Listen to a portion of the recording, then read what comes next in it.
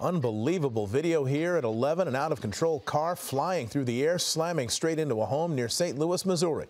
The terrifying crash, captured on a nearby home's doorbell camera, shows the car spinning in midair, clipping the front steps of one home before smashing straight through the front of the home next door. Eyewitnesses say the car looked like it was speeding at nearly 100 miles an hour and traveled a couple hundred feet before the moment of impact.